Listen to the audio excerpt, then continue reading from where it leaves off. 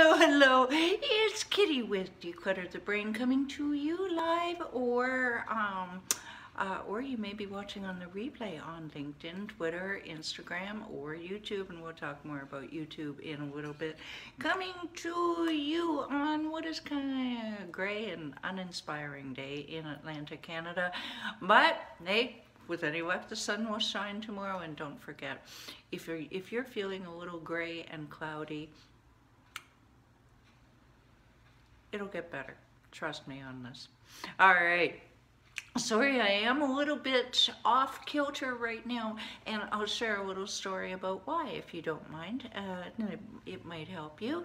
Now, as a card-carrying, flag-waving, foot-stomping ADHDer, I thrive on structure.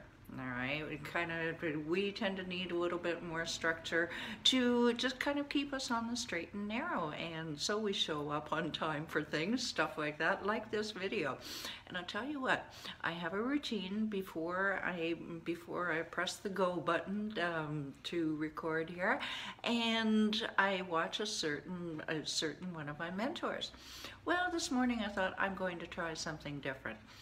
Bad. Hello, thank you for joining. Not a good idea to change. I'm glad that I watched this other mentor, but what did it do? Her video went longer than the other person's, than the person I normally watch, and my timing went off. Good morning, Pam. Yes, my timing went off, so I'm late. So what is the takeaway today? Whenever possible, so that you can always be on time for everything, just make sure that you stick as closely as possible to your structure, and we're going to be talking more about that this week. Quickly, Pam, I did get your email about the, hi Michael, I did get your email about the financial spreadsheet, and I will be taking that to you, ladies and gentlemen. That is, if you're wondering what we're talking about, we did do a series on finances a couple of weeks ago. Feel free to scroll back or direct message me as to where to find that. We had some, I believe, good things in there. All right, who am I? Kitty, declutterthebrain.com. Kitty Anders, that is. And what do I do? Oh, yes, I am your thought. Put in the comments below, do you prefer thought organization strategist or thought organizer? Either way, I'm also called your decluttering wizard. Thought organization strategist or your thought organizer. Put one or two in the comments below. I'd really appreciate it. That is the question I meant to ask in our group mastermind yesterday. Yes, our clients we get to commune every couple of weeks, so that we can share our decluttering stories, our backslides, our triumphs, and we had quite a few triumphs. That is the question that I was trying to think of yesterday. So what do? I do help coaches, consultants, entrepreneurs, and would-be soon-to-be entrepreneurs clear their physical and mental clutter so that they can focus. That being the operative word, on making more money in their business and or creating an amazing life for themselves and their families. I believe I have 20 years under my belt, 20 years experience with helping people gain control over their surroundings, and through this I've developed a step-by-step one system which has helped me and my clients go from broke and overwhelmed to organized, focused, and well off. So how would it help you to conquer your clutter? Would you feel more? Would you be more productive? Would you get more shiitake done? Huh? All right, if you answered yes to that, you hold tight till the end of this short video, and we will give you your next steps to take. Alrighty then, what do I just want to make sure I'm not missing anything. Okay, so this week we're talking about decluttering your stress level. And of course, a little bit of stress is good. That's what gets the adrenaline going, the heart pumping, but bad stress is not good and certainly detrimental to your health. And sometimes life events can happen that can really throw you off kilter and escalate your stress level. Now, of course, the older we get, most of my the people in my orbit are 40 and over, and we are going to experience. The odds are of us experiencing stressful events, the older we get, rises exponentially, doesn't it? So this week is about their tips to cope with these things. Now, yesterday I forgot something. Hey, it was Monday. What can I say? I talked yesterday about make sure you get enough sleep, even if you don't. For some reason, like me, you can't get to bed early enough and get a good night's sleep at night due to your schedule. If you can, have naps during the day or a nap. And just make sure that you're getting close to your 8 hours. I've been surviving the last 3 weeks doing this. The naps have been a little bit longer than I'd like, but hey, doubles my productivity during the day. So your body just can't function when it's in drag butt mode. And not only that, but your body and your brain need to process all of this extra stuff that's going through your mind. Your loved one's in hospital, you're worried, your mind is processing this. Do I have to go bring them something? Is the doctor going to phone? Anything like that. And you can insert your own stressful event here, okay? But your brain, don't forget, your poor, beleaguered brain is desperately trying to process all of this, and it gets tired, the poor little thing. Yes, it does. So you want to treat it well and give it some rest, all right? And of course your body suffers at the same time. I know I am not feeling quite as energetic, but how can you counteract that? Eat. That was what I forgot yesterday. Eat properly. Make sure that you're, yeah, I hate to say the V word, vegetables, yes. And another V word, vitamins, okay? Vitamin B, I don't have them with me here. Vitamin B especially, and in winter, vitamin D, and drink your water, please. Now, I can also tell you, full disclosure, that it is really, hello, thank you for joining. It is really easy to forget these things.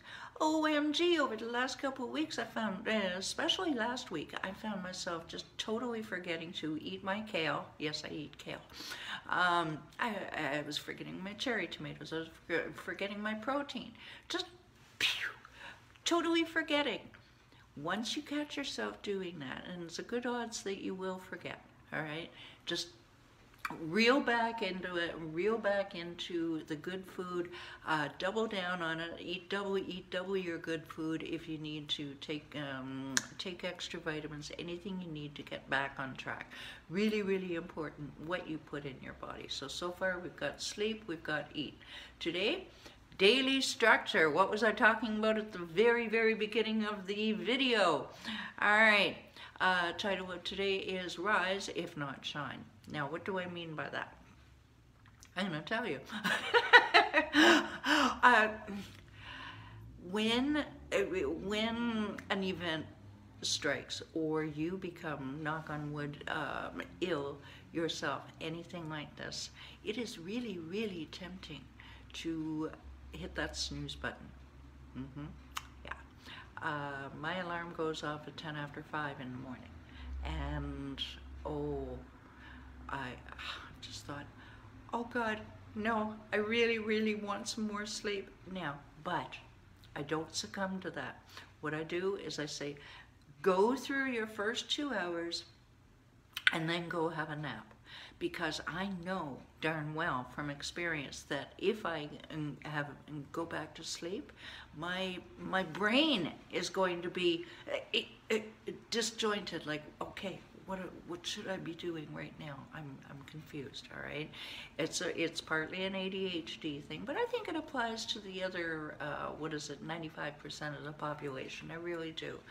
Keep your daily structure, and it really will serve you. Do the exact same, do as close as you can, the same thing at the same time every day. Get up at the same time, go to bed at the same time, hit your coffee maker button roughly the same time. And if you can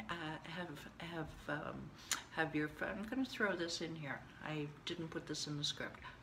Don't you love it? Love it. I just throw things in there.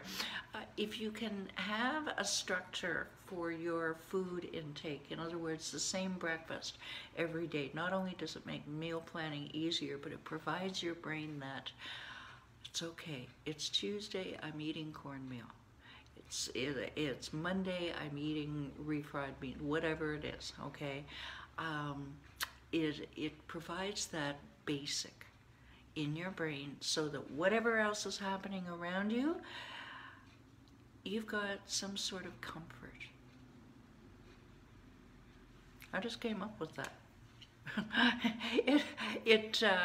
And it's not that I just came up with it, but it's I wanted to add it because it really does. Structure does provide comfort, especially in troubling times. I invite you to try it and direct message me if you have any questions, if you tell me if it works for you, what doesn't. I am one of the most accessible coaches in the industry, and I want to hear from you. All right, so if you enjoyed this video, if you think that it could provide value to someone out there in the interweb world who is maybe not feeling lemony fresh, oh, God bless you. Thank you very much. And share this video. Just hit the share button. People have been doing it, and I'm blessed and honored that they do, because we do get people that I've never, somebody in the Philippines, for heaven's sake. Yes, she caught my video, and now she's a Declutter the Brain group member, and yeah, you just never know who needs a hand out there, and you are the one to give it. Yes, you. I'm looking at you. All right, and what else? I just want to make sure that I'm not missing. Wait till you get old, you're going to need notes too. YouTube. If you want to see a video, if you want to check out what other topics I've covered, just go to YouTube, type in Declutter the Brain, and we are all there, cataloged, labeled, organized, numbered for your dining and dancing pleasure. If you dine and dance while you're watching videos, you might. I don't know. So, a couple of quick questions. How would it feel to 2x your life without being distracted by your clutter? Do you just want your clutter gone and your mental clarity back? Mental clarity is so important, ladies and gentlemen. Wouldn't you agree? And finally, are you, and this is important, are you an action taker? Are you coachable?